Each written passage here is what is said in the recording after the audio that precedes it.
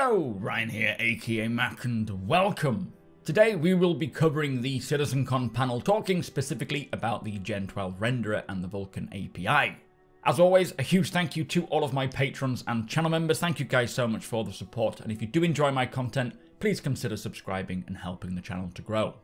So before we get to this, the panel went deep into how the current renderer, the Gen12 renderer, and the Vulkan API work, breaking down its architecture. Now personally, I was lost as it was way over my head, but if you are someone who understands, appreciates, or even wants to try and understand its architecture, then I have of course linked the original video in the description below.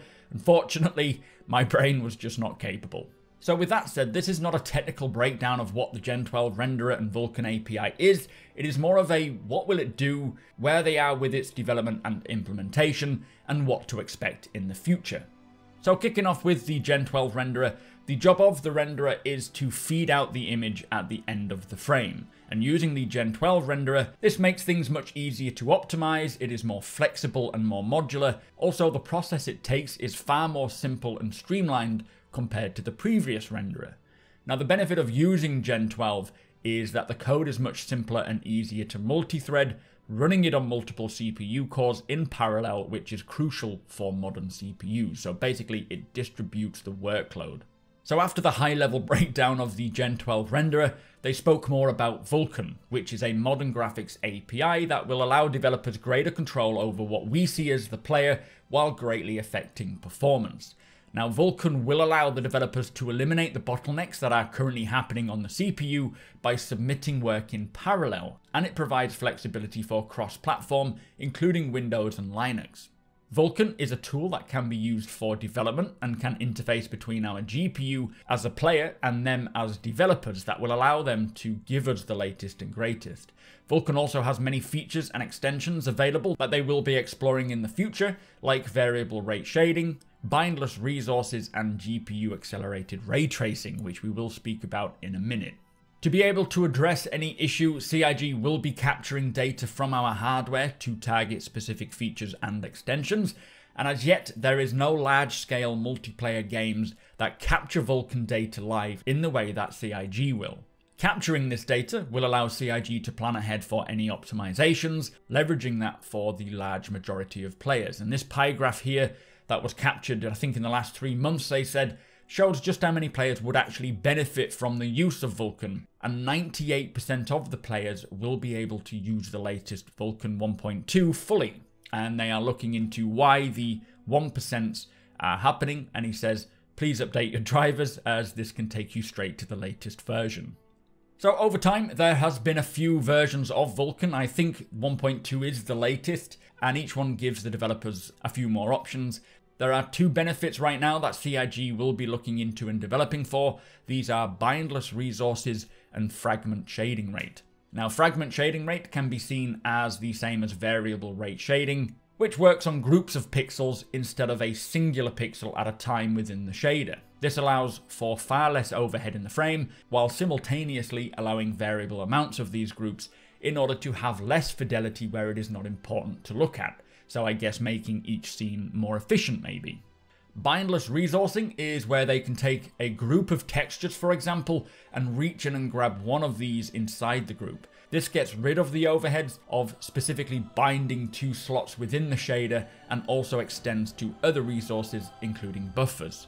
Next, he spoke about VRAM, and VRAM used to be managed by the graphics driver, but with Vulkan, it can now be managed by the developers directly, and as CIG know what resources are used up front and how much memory these resources use, they will be using their own implementation. So it sounds like it'll allow for more freedom for CIG to choose where the VRAM is allocated, which is obviously great as there will be far less wasted. And using this, they say, could potentially beat what the graphics drivers used to be capable of, overall leaving CIG with all of the allocation, freeing usage and reusage of resources. So what does this mean for us now? So going forwards, using advanced graphics options, we will be able to tweak the memory assigned to each system to allow us to balance the preferred visuals and performance for our experience, like what we see in pretty much every other PC game. For example, reducing shadow quality to maybe play at a higher resolution. These will be available to us and based entirely on what hardware we have and what we prioritize. So to summarize, with the Gen 12 renderer, they are hoping to achieve something that is more efficient, modular, flexible, has minimum abstraction to hardware, and uses modern graphics APIs like Vulkan. So the big question is, where are they with all of its implementation? Right now, the architecture is all in place, and they are currently using a hybrid approach where they are combining elements of the old and new at the same time. All of the post effects, fog, and lighting have been converted over, and they are all enabled by default in Alpha 3.15. The fundamentals of scene and geometry rendering are all in place, but they are still being worked on, so the main focus is finishing off that first, and then once done, the focus will shift to the remaining major systems that are gas clouds, the render to texture system, and a few other cases for transparency. Now, once that is done, that is when they will reach the public milestone number 1, which is 100% usage of Gen 12 while still using the DX11 API. Milestone 2 is Gen 12 again, but this time using the Vulkan API, which will be optional at first and eventually mandatory once all of the bugs are removed. And the final milestone, Milestone 3, will be when they have performed the optimizations to be multi-threaded, which will only happen once Vulkan is in place, and they can finally look at the performance on the final API and optimize all the remaining code. So what is after Gen 12 and Vulkan? What does the future look like for the graphics team?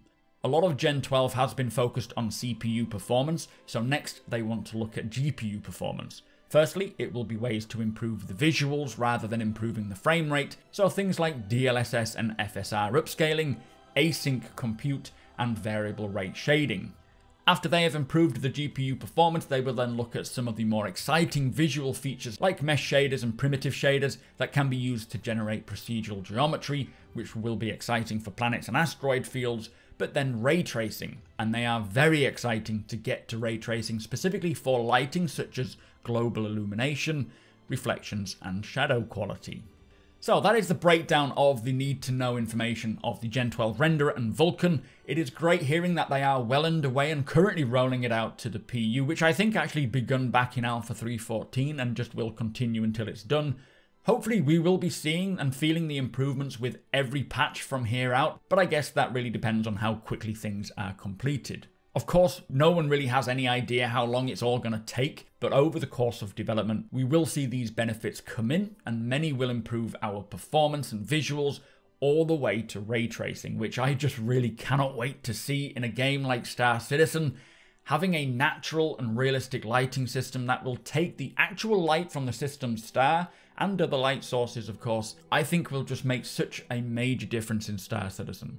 But with it being the last feature on the list, we are not talking anytime soon for ray tracing, but I am more than happy to just see the benefits that Gen 12 and Vulkan will have in the near term, and hopefully soon we can see more choice in what graphical settings we prefer and a bigger improvement to performance overall.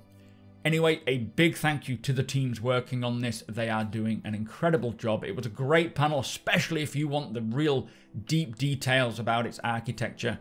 But with that said, I will certainly be covering all of the rest of the panels of CitizenCon. This is just the first one, so be sure to hit subscribe if you don't want to miss out on them. Also, we will be taking a look at the panels of CitizenCon over on Twitch and discussing everything we saw, so do follow the link in the description below to twitch.tv/supermacbrothers if you want to hang out with us all. Hit the thumbs up if you don't mind, does the channel a big favour, and check that notification bell if you would like to be notified when my videos go live. Again, huge thank you to my patrons and channel members for all of your support. Thank you for watching, and I'll see you in the next one.